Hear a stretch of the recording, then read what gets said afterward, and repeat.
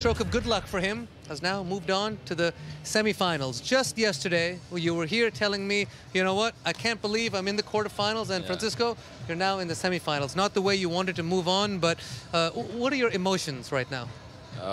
Yeah, thank you. Right now, I don't know, I feel strange because I was feeling good on the court. I wanted to keep playing, to try to win the match, like the complete match. So when he retired, it's not that I was expecting him to retire. So it was like suddenly he gave me his hand. So I was like, what happened? I didn't know what was wrong with him. So now I wish him a good speedy recovery. He's a great player, a great person. So yeah, it's bad luck, but in tennis it happens. So you have to take opportunity. So yeah, happy, but not enough. I think I'm going to enjoy it later.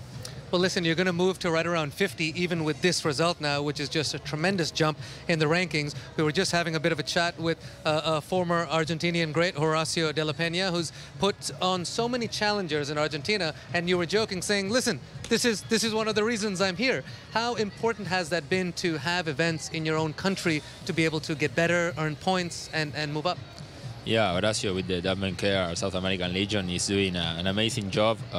Since I started playing professional, I think I didn't have like tournaments in South America, so I always play in Europe and sometimes here in USA, but to be able to have 20, 25 challengers, I don't know, 15 futures for the region, it's unbelievable, because for us it's really expensive to start playing tennis, to travel a lot, because the flights are expensive. You have to be 2 or 3 months outside your country, so being able to play near your home or at home, it's something fantastic. So yeah, one of the reasons I'm here is because of Horacio and all his team, and yeah, it's fantastic. Hope they can keep going. Well, listen, it's beautiful to learn a bit about your tennis journey, but look, we've been watching you play well, and you're on your way to becoming a big star on the ATP Tour, so we want to get to know a little bit more about you off the court. Is it true, I've read, that your favorite character, your favorite movie is Gladiator? So that is one that really inspires you?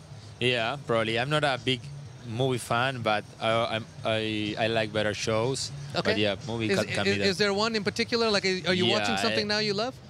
No, not now, but because I'm really busy this week. But busy winning. Yeah. My favorite is Prison Break, I think, or Vikings. Oh, Prison Break or Vikings. Yeah. Okay. And now, while we're on the subject, do you have a favorite actor?